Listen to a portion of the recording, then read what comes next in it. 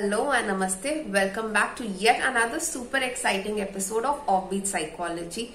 Have you ever wondered why you don't remember the first few years of your life? And do you want to know which is that one way through which you can travel back in time and get to see the time when you were born, the emotions that your parents experienced, what your mummy and daddy were wearing on that day, what you were wearing when you were born if you don't have the pictures to see, and so on? Then watch this episode till the end, because in today's video I will be answering why we don't remember the first few years of our life. The phenomena of not being able to remember the first few years of our life is known as childhood amnesia or infantile amnesia in psychology. Amnesia means forgetting and childhood amnesia means forgetting your childhood. Now, there are several theories in psychology which offer an explanation as to why childhood amnesia can happen.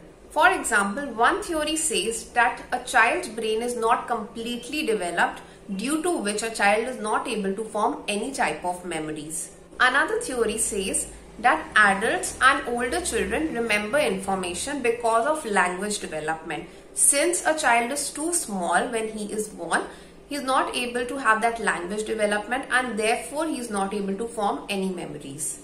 But on the contrary, there is a group of psychologists which says that if the child is not able to retain information, if the child is not able to remember anything, then how is it that the child is able to recognize his or her caregiver, mummy, daddy and other individuals surrounding him? So I would say that different psychologists have tried to explain and give different reasons and theories as to why we don't remember the first few years of our life.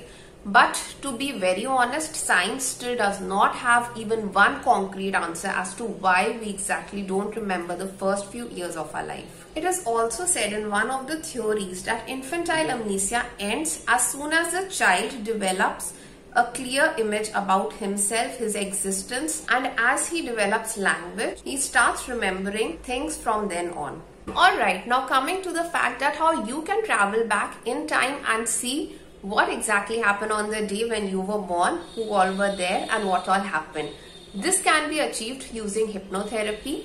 In hypnotherapy, we can hypnotize an individual, of course with his will, and the person can be made to travel back in time and have a look at the time when he was born and what all happened at that time. So I hope you found this video to be very interesting. If you did so, please show some love and support by subscribing to Offbeat Psychology, where you get lots of offbeat information. Thank you so much for watching. I'll see you soon in my next video. Bye.